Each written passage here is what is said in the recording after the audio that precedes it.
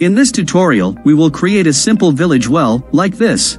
So create a new file of type general. Delete this default cube and add a mesh of type cylinder. Now scale up both of its x and y dimensions by a factor of 1.5. And move it up little bit by 0.75. Also add one more cylinder similarly from the add menu, and scale it up by 1.2 in x and y.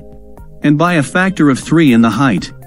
Now select the first cylinder, go to the Modifiers tab, and add a Boolean modifier. Ensure the difference is selected, and in the Object field select the other cylinder. Now click on Apply. You can delete the second cylinder. Our first step is done. Now select this object and go to the Edit mode. Select the Face Selection mode, press the Shift key and select all the elements of its top face. Then go to the Mesh menu, Separate, and then Selection.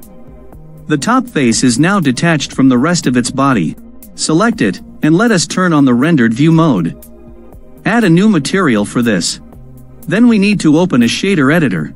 If you are new to Blender and not familiar with working in multiple editors, you can check my Foundation course tutorials. The link is in the video description.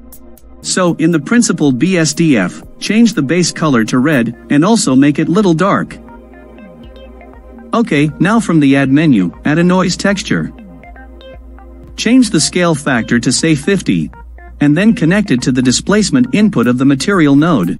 We have to also add a material for the actual body, but before that, select the body part and go to the Modifiers tab.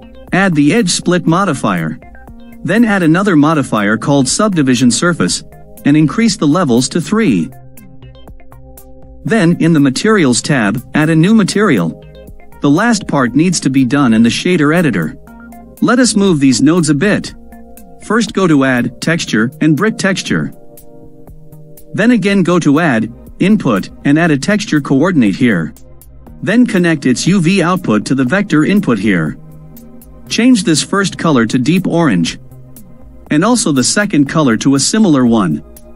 Now, change the scale value to 10, and then the row height value to 0.45.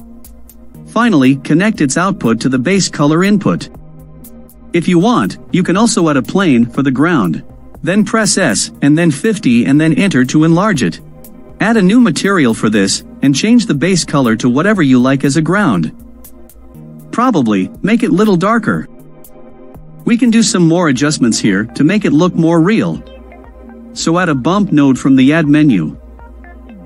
And also add a noise texture. These are really not important for this tutorial.